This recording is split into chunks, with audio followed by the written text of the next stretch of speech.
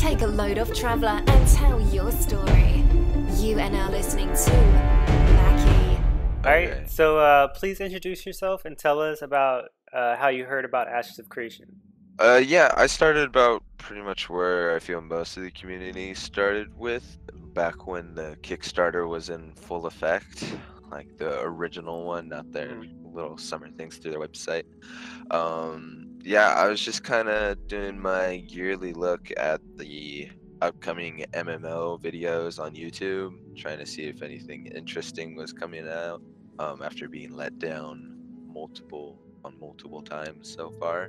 Right. And I came across Bless Online and Ashes of Creation.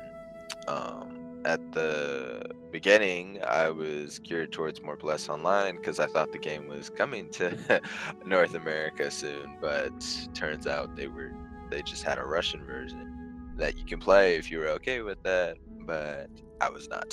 So I looked into Ashes, and turns out they had a Kickstarter, and I just started with looking at the community, watching all the videos they had put out, what little content they did, and it looked like an amazing game just off of those mage playthrough videos that literally they had just thrown together for the Kickstarter. And so I ended up finding myself pledging for the Kickstarter and finding myself a guild, and here we are, almost Right? a year later. Yeah, can you believe it? It's been that long already. Whew. Alright, so you are a streamer. As a streamer, do you have plans to stream Ashes of Creation once it's released? So as far as streaming the game, I'm definitely going to do that, even though I am on the more competitive side of gaming, so you'll find me playing FPSs a lot as well.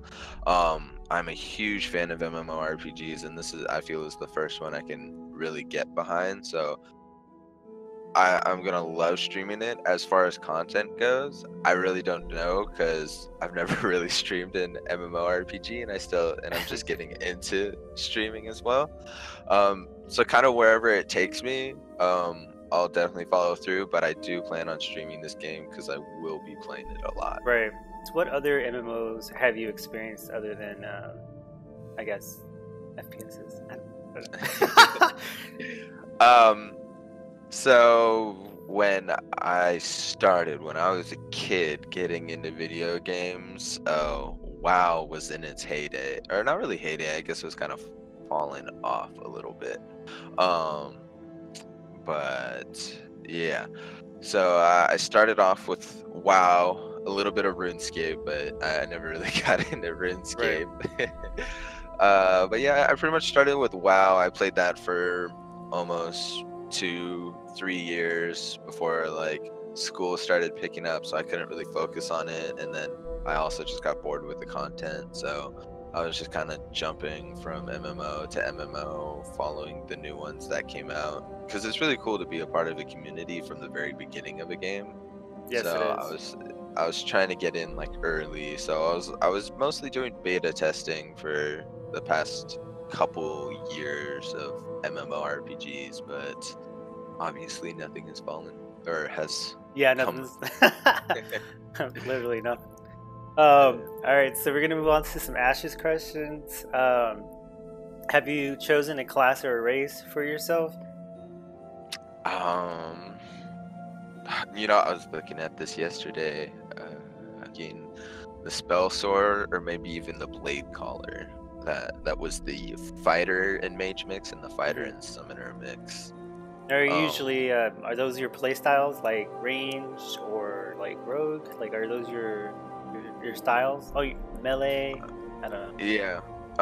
So I kind of flip flop between like a ranger type character and like a sword for hire type character. Just kind of depends how I feel. Right. Lately with games, ranger characters haven't been so much fun because I do like being engaged a lot more and having to pay attention, and hopefully with the way the combat system goes, playing like a sword type character will be a lot more fun because there's going to be a lot more reactionary type play. Right. PvP, is that also one of your competitive points? Absolutely. It is not an understatement to say I am hyped for the Siege Warfare Right. and all the zone PvP areas. It's just gonna be interesting how it plays into the game, and it's just awesome. Like full scale wars. That's gonna be awesome. Right. So are you only looking forward to the big sieges, like the big scale battles, or do the some of the smaller PvP systems interest you as well, like caravans and mercenaries and stuff like that? I'm definitely more interested in the siege warfare just because that really hasn't been implemented in any MMOs yet. It was kind of implemented in the Elder Scrolls Online. That was one of the reasons I was in the beta for that one. Um, but I'm excited for the caravans too, just because that kind of plays into the inner workings of the games and how each node goes against each node. So I'm interested in how that affects everything.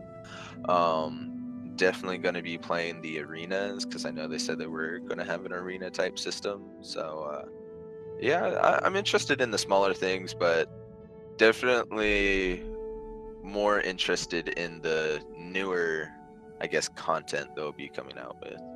Right.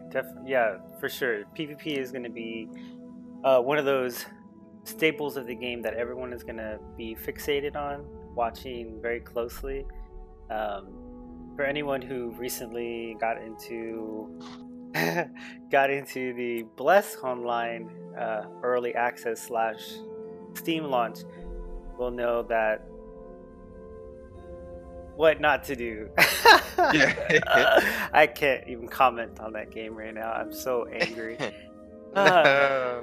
All right. So Steven mentioned that while you can be a citizen of a node and gain XP for that node, it's also possible that your XP gained in other zones will be put towards other nodes of that territory and help it level up. Do you think that people or guilds will steer clear of those adventure zones to not give their competitors an advantage? Maybe? I don't know. Brain's running a little slow. You're fine. Yeah. Very sluggish today. Yeah, I literally just woke up like 20 minutes ago. Me too. I have a big canister of coffee right now. I mean, as far as like mining material, doing simple quests, and other like such simple things like simpler mechanics, I think it should go towards that node. It's just like real world stuff when you do something in one nation, like or a country, like that business, whatever you do, that goes towards them. It's not all of a sudden all going right back to where you came from. Right. So I feel like that's perfectly fine. Like it makes sense. It creates boundaries. It'll create competition. It'll create conflict. And that's the main thing that Ashes is trying to do is the player conflict because it's a player-driven game. So instead of like creating the story for us, they're just trying to force us into conflict to keep us going. The one problem I will not like is if they make dungeon XP, because they said random special dungeons could pop up in different nodes based off of something. If like I can see a portion of the XP going to that node, just because they did whatever to find that or something, I guess. But I don't want to be seeing all that XP go back to that node for these special dungeons, because who knows, maybe one of these dungeons end up becoming a huge point of the game for like a month or two because no one else has found a better one, and all of a sudden that node is just rising up because of that. That's just I feel it's a little unfair making content like specific to that node, because you're not going to want to go and do something that's going to help push another node forward and even take you over, just because you want to go play some end game content or something. Yeah, definitely. I feel you on that. I think that maybe there should be an XP cap towards how much XP goes towards that node, maybe like for certain players, or just just a general max XP cap for that specific content towards a node. I don't know. Oh, yeah. No, I definitely agree. Or some kind of like distribution method, something like that. Right. Yeah, because that would be a huge disadvantage to other nodes. Because then, what could potentially happen is bigger guilds of that node could just use that as a form of propaganda. Hey, we have this dungeon. Move to our node. And you'll get all the XPs. You'll get all the gold. Yeah.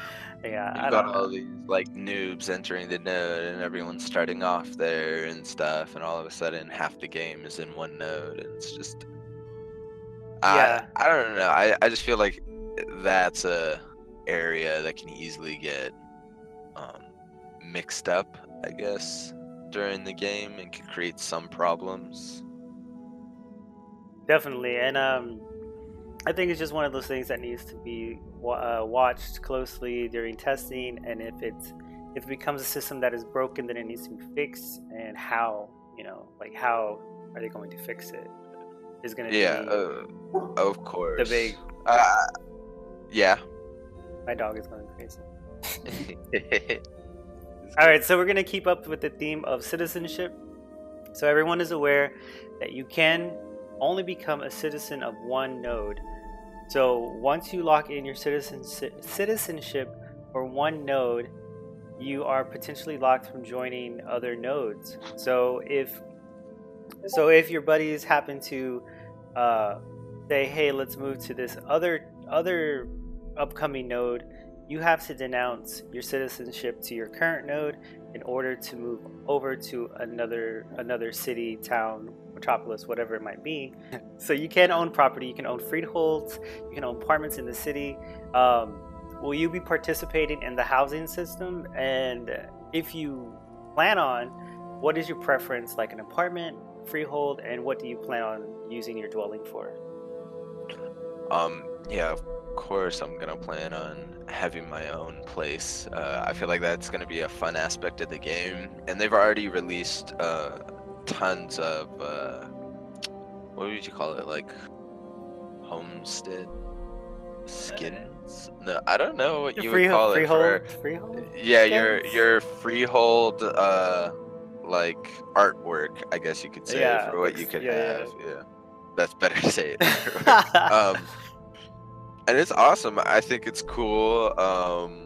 It allows players to, buy something a little more, get a little more involved in the game. It would definitely be interesting to see what kind of mechanics they'll bring into to play the game. Like interesting, I don't know, little boosts or something when you're at your house. I don't know. I can't even think of anything they could do with it, but it'll be interesting what they do. And as far as what I'll be getting, I mean, if it's a like top floor New York style apartment where I have the whole floor to myself, I'll probably have an apartment in the city. If not, I might go towards more of having my own homestead. It Right. just kind of depends on how the game plays out. For sure. And how do you feel about, say for instance, you have an apartment in the city, this bustling metropolis, and you have this apartment, and it's the place to be. But then all of a sudden, your metropolis or town or whatever you live in is now being sieged, and it has been deleveled, and you've lost your housing. How would that make you feel? I'll be hurt. No, this is another interesting about the game, like how like loyalties are created and arise, and how people actually react to situations like your node getting sieged and everything. I will definitely be working to protect my node wherever our guild ends up. Shout out Sons of the Seven. And Yeah, I think it'll be fun. You gotta fight people. Right. So I don't want to lose my stuff. don't take my stumps. So we're gonna go ahead and touch on some of the question about the community. So there has been a lot of negative. Fuck. There's been a lot of negative tension, I guess you can say, around Ashes of Creation's community. How do you feel about the health of the community at this point? And do you have any words of wisdom for new players or just new people in general who are wanting to gravitate towards Ashes? Stay away from guild chat or guild diplo chat and the Ashes discussion chat. That is barren chat right there. There's nothing going on. I'd say if you're just getting into the community, hit the forums, look for a guild. That would be the best way to start getting into the game, finding people to talk with. Most of the guilds around are actually really cool about people just shopping around and just talking with people about the game, like getting into it, seeing where everyone's kind of vision of the game lies. But as far as the actual Discord goes, I wouldn't say the guild Diplo. That's already kind of established with some of the heads of multiple guilds, just not going at it, but they're definitely they're very passionate. prodding each other a little bit. Yeah, but it's awesome. Like,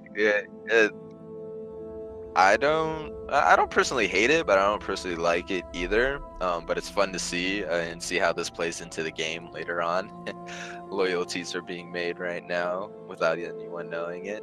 Right. And then everything else is just kind of Baron's chat, just people coming in and saying hi. You don't want to go there. You just go to the forums. You'll find a bunch of discussion on the forums, and definitely shop around for guilds. I'm not saying Sons of the Seven is the best one, but it is. But it's a great community. You just have to get around the Ashes Discord.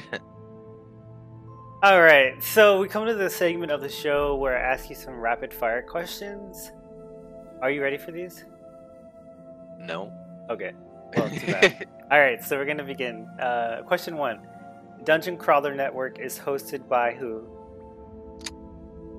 Egulus. Say his name right. Agellos. Agellos. I'll give it to you. You're getting there eventually. It's bad because I've talked to him before. That's the worst part. All right. 2. Ashes of Creation will be on Steam. No, it will not. That is I've correct. never heard of it. Okay. You're At correct. least Goblins are a confirmed race of Ashes of Creation. No, unless goblins is the Underrealm race. Rip. No, you're right. No, Okay. they are not a playable race. Okay. All right, 4. Plain one, right? Who summoned the gateways as a means of escape from the old world? I know they're gonna be the gods of the world. Yeah. You're right. Oh, okay. Yeah. Okay. All right. Cool. Yeah, you got All it. Except for that Agellos. Okay. And, I'm just gonna start calling him Aggie. Oh my god, I don't think he'll like that. Yeah, no, probably not. All right, so that brings us to the end of the show. I want to thank my special guest, NateSmooth, for taking the time and participating in this project. You're welcome back anytime to discuss. You're welcome back anytime to discuss anything Ashes, pretty much. All right, so for those who are curious to find your content, where can they go? Thanks for having me, Mackie. This is awesome. I love what you're doing. Thank you. As far as where you can find me, most of my stuff is on my Twitch page, so you can find me at twitch.natesmooth. It's pretty simple. I'll have like my Twitter, my YouTube, my Instagram if you want to see how I'm living life. Yeah, you'll find most of it right there. Definitely stop by for Twitch. I'm streaming couple times a week, kind of all over this place with my schedule. But stop by, just give a follow. If you like me, you like me. Yeah, and I'm pretty much in this bubble of NateSmooth. But if you're playing Ashes, you'll more than likely know me by Moku, in-game, as far as on the forums and everything. But you'll also see NateSmooth referenced as well. Awesome. All right, so everyone who's curious to find him, I'll have the links in the description below the video. I want to thank you again, and thank you for everybody who's listening or watching, and we will see you again next time, all right? Awesome. Sounds Peace great. out.